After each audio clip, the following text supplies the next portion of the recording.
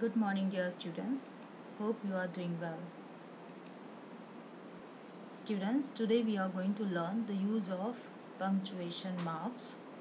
So let us see how to use them while writing. So the first thing we are going to learn is the use of full stop.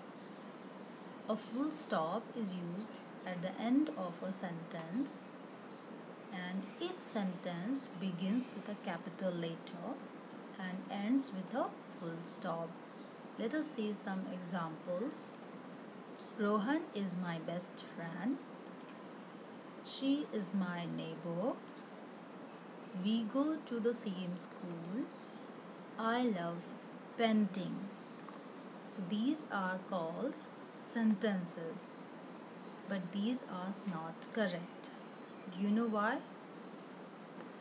Okay, so let me to explain you. There are two important rules to be followed while writing sentences.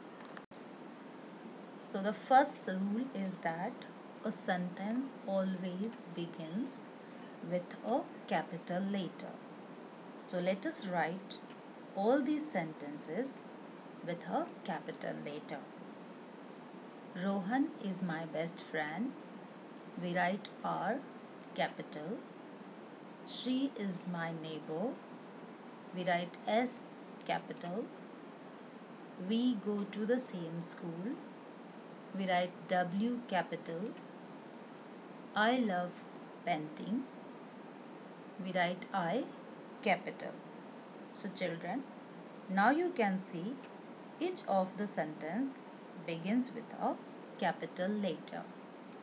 Now let us move to the second rule that we must follow while writing the sentences. Full stop. A sentence always ends with a full stop.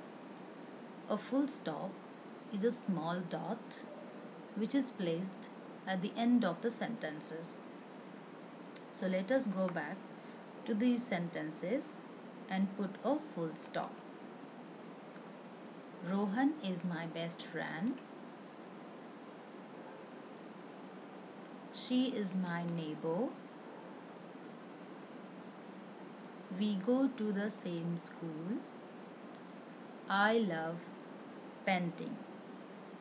So children, now you have learned the use of full stop. So please don't forget to put a full stop at the end of your sentences. Children, you already have learned about the nouns and pronouns.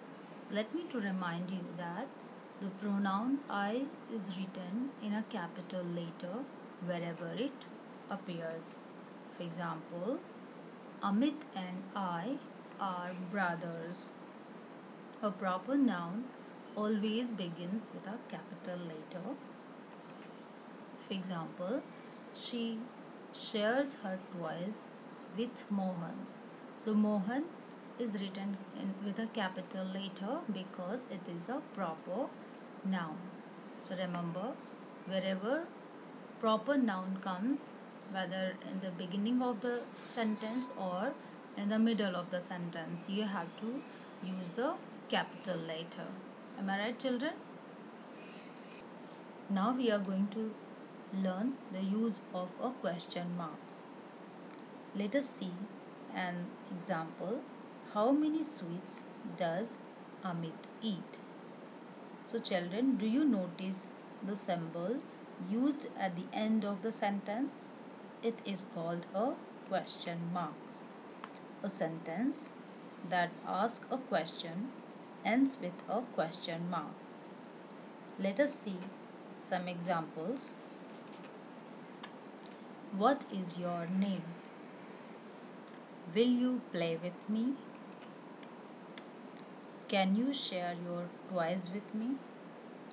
So children, now you have learned the use of full stop and question mark. So whenever you ask a question, you have to put a question mark. So children, I hope you have understood the use of a capital letter, full stop, and a question mark. Now I'll be giving you some exercises to complete in your notebooks. Thank you and take care.